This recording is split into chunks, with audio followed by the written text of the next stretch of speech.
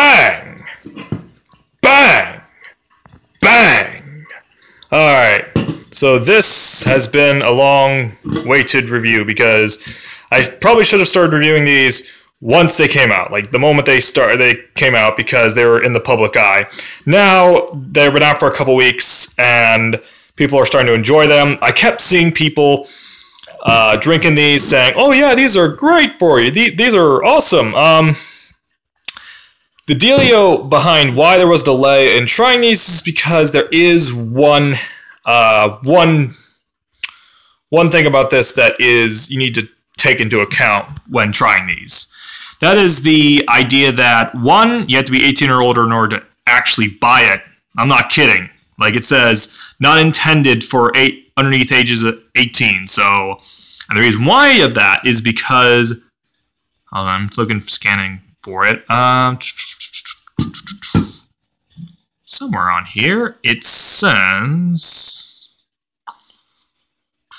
here it is, the warning.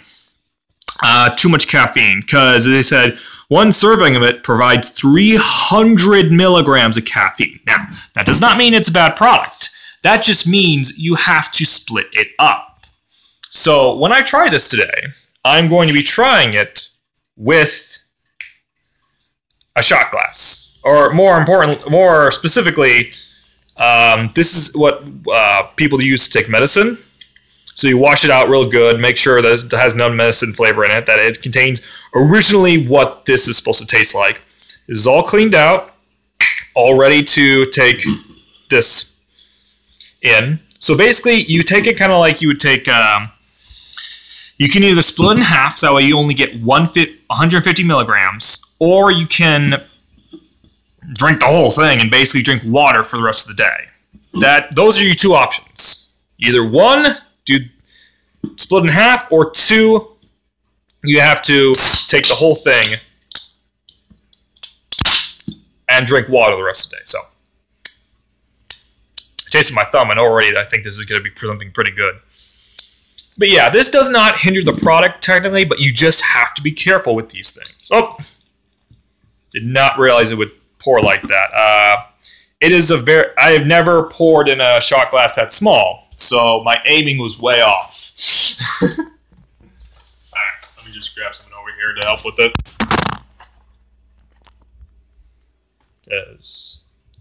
Leave no mess, leave no stone unturned. And this is the first ever time I'm going to be drinking from a shot glass, so, or a medicine thing that seems like a shot. Bottoms up.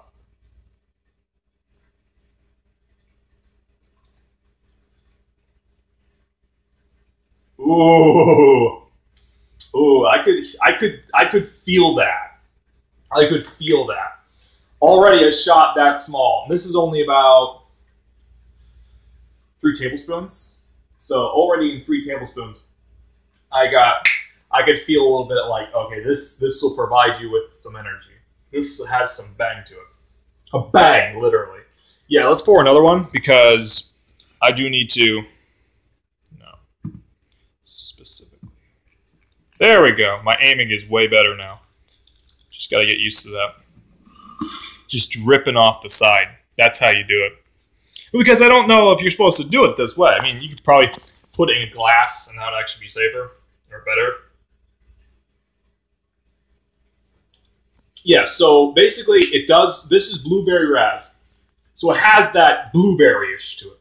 The only thing is, there's a tad bit, not too much, but there's a tad bit of an aftertaste. It's very small, very small, very small. And it comes in a little bit afterward. But it only lasts for like, maybe a second. It's not that bad. It's not bad. Don't get me wrong. There are drinks that will have aftertaste. They don't last too long. They don't hinder the drink. So with that being said, this drink I'm going to give an 8 out of 10. 8 out of 10 because of good flavor, high energy for when you need it, and this flavor is just, it's a good flavor to keep in. So there's lots of variety for this drink as well. There will be more reviews coming in the future for this type of drink. I just wanted to get bang out there. Now the question of today is, because the last couple of times I've been doing reviews, I've been doing questions. And yes, I would buy it again. So 8 out of 10, would buy again. Has a blueberry explosion in your mouth, like blueberry, pomegranate, that type of feel. And it's also kind of soda-y, so if you like soda, you can take some carbonation. Not too much carbonation, but it's a little bit of carbonation. Not, kind of just right. It's got a little bit of carbonation, but not like Sprite carbonation, because that's way over. But the question of the day is, why is it that energy drinks are requiring 300 milligrams of caffeine? That's a good question. And because people are needing more energy, well, part of it, my theory is people are needing more energy for this world and for all of that you're doing and for what you want to do in, for what you want to do in exercise and what you want to do in life in general. So this drink is providing a lot of energy, but the only backdraw of it is that you don't get to drink as much. For instance, if I had a Monster, I would be able to drink the whole can serving-wise because it would only be 150 calories. But the backdraw is I would not get as much energy and would not be able to go as far. This definitely, if you need energy, this is your stuff. And the flavor is not bad. Plus, with Monster, you're stuck with that original flavor. Like, do you remember when you think of Monster? Most places will only sell that original flavor of Monster. This one, all the places I've been, there's been multiple flavors of it all across the board. So good variety as well. Hope to look to more of these as well. There's also another energy drink called Rain, I think it's called. Like Rain is in like rule. Like I'm a king Rain. That type of thing. So, but anyway, this is lasting way too long a video. I need to get this under control. But yeah, go try out Bang and see what you think. And let me know in the comments why exactly you think energy drinks are requiring more caffeine. But that's just my theory, like I said earlier. Bye!